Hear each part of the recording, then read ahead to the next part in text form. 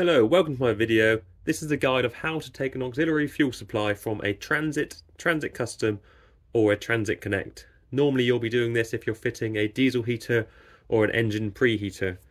To do this you'll need a fuel straw kit. That includes a fuel quick connector and the fuel straw. See the link in the description if you want to get that from us.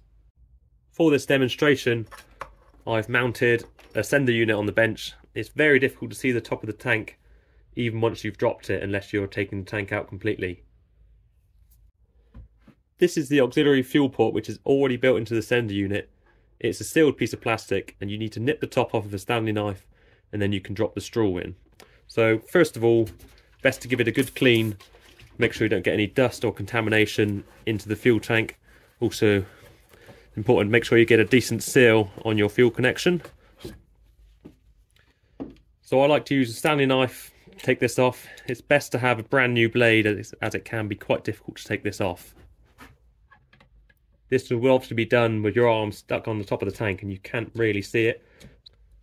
It's quite tough plastic, so you do need to push quite a bit to get through it. And there you go, that's the top taken off. I think I cracked that a little bit there, so I'm just going to take off the edge a little bit there to make sure it's got a smooth face for a seal, and I'm happy with that. The fuel straw works because it's got a small seal on the end. It's important that this surface is smooth and flat to allow the straw to seal correctly. When I install these, I generally add a small amount of rubber grease or Vaseline to make sure that you've got a nice clean sealing face. I also add the nylon and the rubber fuel hose and do up the hose clips before clipping them onto this, and that allows you just to thread it up to the top of the tank and you can clip it in.